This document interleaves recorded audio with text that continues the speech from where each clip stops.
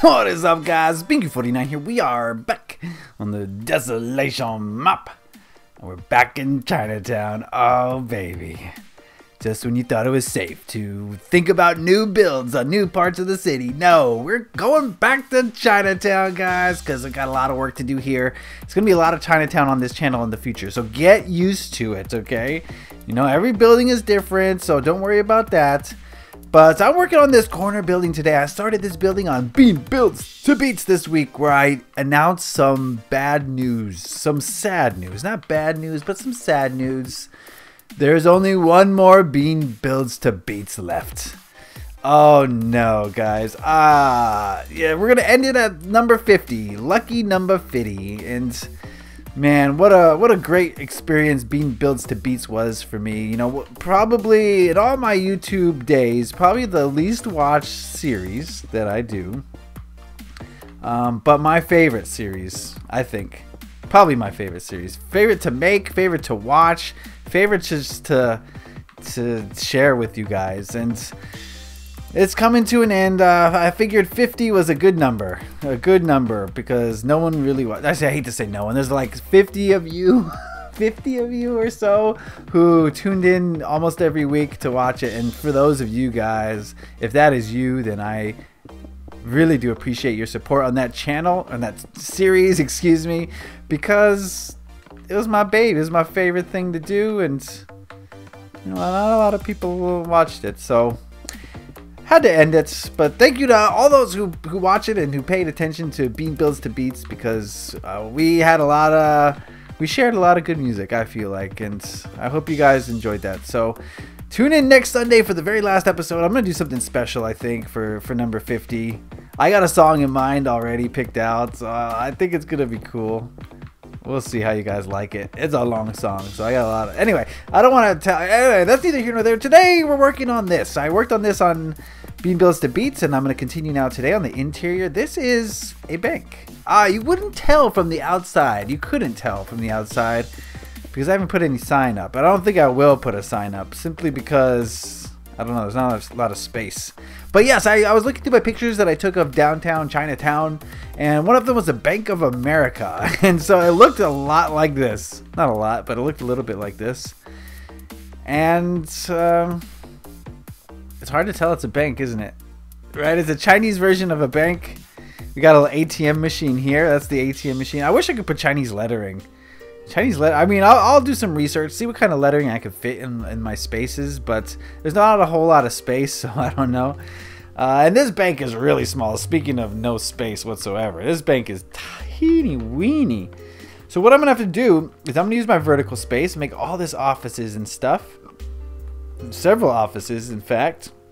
And I'm also gonna go underground, and I'm gonna build a vault, a very small vault. But a vault nonetheless. And in this vault, of course, you can find money.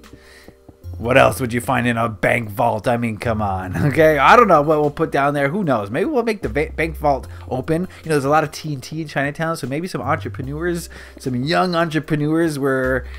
You know, they found some explosives and they're like, hey, there's no guards around in this post-apocalypse. Let's see if we can break into that bank vault. And, you know, of course, they were going for the money when, you know, everyone else is going for the canned goods. So they probably died with a whole bunch of money and no food. Is what I'm thinking.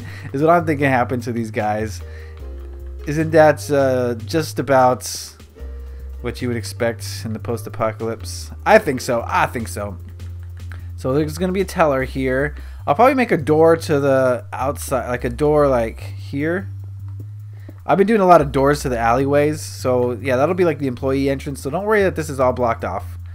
One thing I like to do is I like to put glass in the way so that the only people who are going to get back here are the ones that know that they can break glass. Remember, we're playing in adventure mode, and if you don't know how to get past this, then it sucks for you, but for those of you who do know how to get past it, you're going to be rewarded with a whole other, you know, all that above us and all that below us, right? Otherwise, you're not going to be able to get in there unless you too find some TNT, which is a, you know, complete possibility in this Chinatown that we're living in. Okay, there's TNT everywhere.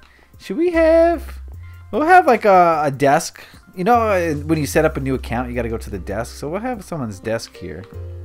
Like We got a nice big desk, right? Change the floor a little bit. Oh, I got a scratch. Ow.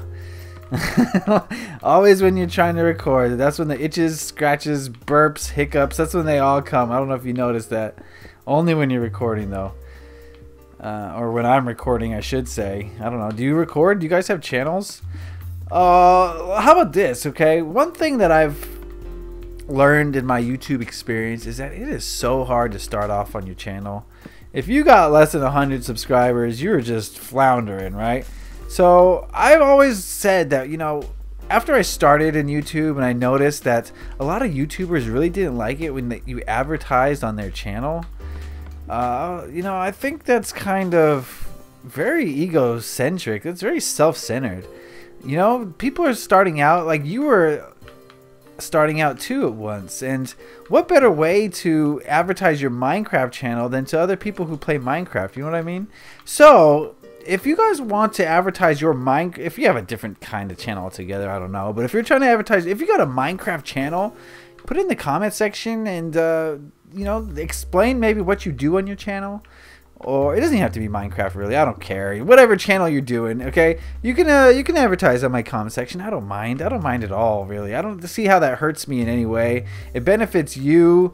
It's just silly how many YouTubers get offended by that. It's like you're not the center of the world, you know. And you know, if you've developed a following of people who might be interested in something, like, why are you trying to stop them from experiencing something new? And you know, this goes with my whole mentality of bean builds to beats. And like, one of the issues I was running into is that a lot of these songs are copyrighted, and which means even if I'm not, like, the video's not monetized, I don't make any money off of it, but they wouldn't let me use their song. And it's like, what?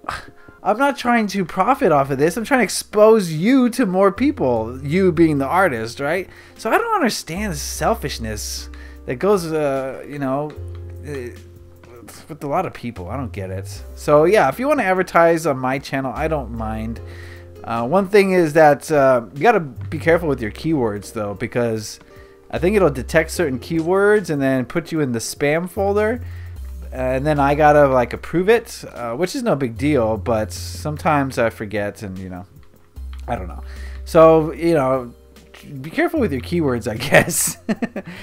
Because I guess YouTube detects certain words and then it'll put it into the spam folder if it detects the right words. So yeah, I'm not selfish, guys. I know that there's only like you know, a few people who watch this series regularly, and you're not reaching a whole lot of different, you know, huge audience by advertising here. But who am I to say that you can't try to share your creativity, as long as you're being creative? You know, if you're being creative, by all means, let me help you to grow, because I'm here to support creativity. Honestly, that's something that this world is a little bit lacking in, and I think the more creativity we have in this world, the better. So if you're, you know, taking time out of your life to make something, by all means, let me help you, and hopefully maybe we can get you a little bit more a tiny bit more exposure, right? A little bit, at least.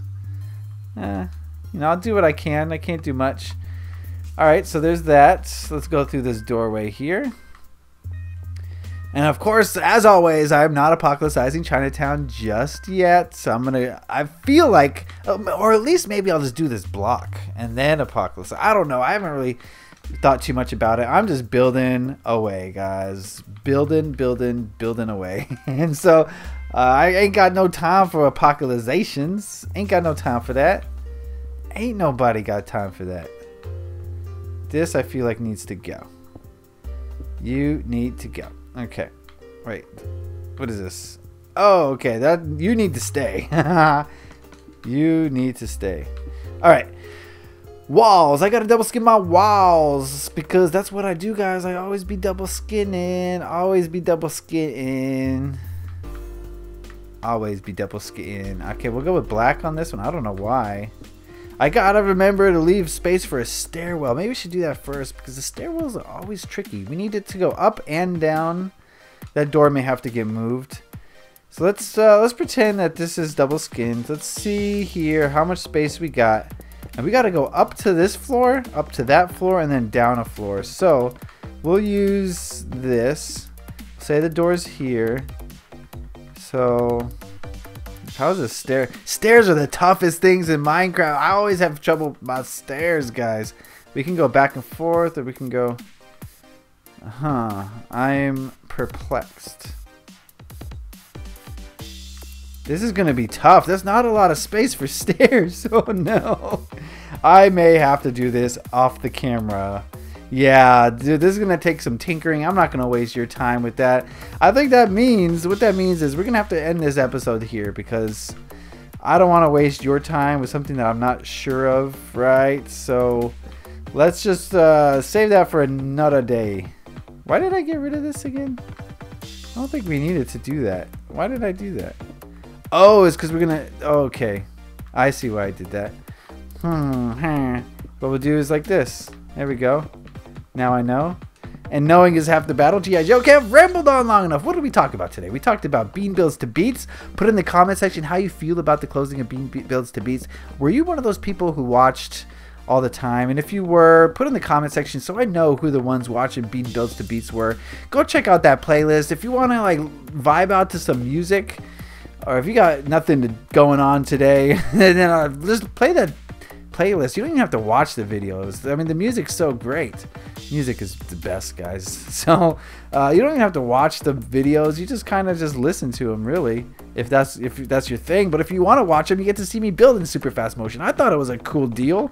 I don't know. I'm sad to see it go, but you know, put in the comment section how you felt about bean builds to beats. If you watched it all the time, let me know. If you didn't watch it, let me know why. I mean, this is a learning process, and I want to know why sometimes things fail, because then I can learn from them and try not to do that again. So your feedback is very much appreciated at all times. I really do appreciate you guys and for sticking with me. And be sure to, if you want to advertise your YouTube channel, put in the comment section. On this video especially, I'm going to be sure to check the spam folder to make sure everyone gets counted for. Yeah. All right, that's going to be the episode for today. Chinatown coming through. Leave a like if you enjoyed this. Subscribe for more happy Minecrafting. Peace.